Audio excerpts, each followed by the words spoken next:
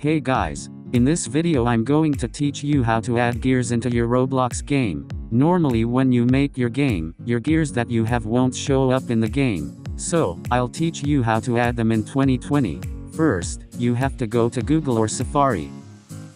Next, you have to search roblox.com and log in into your account. I already did this before, so I am already in my account. Next, you press on your game that you want to have gears in.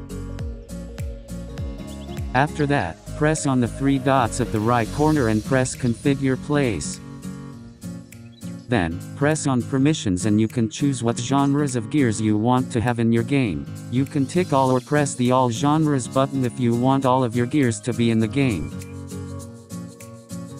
After that, go to the normal Roblox app and try test your game.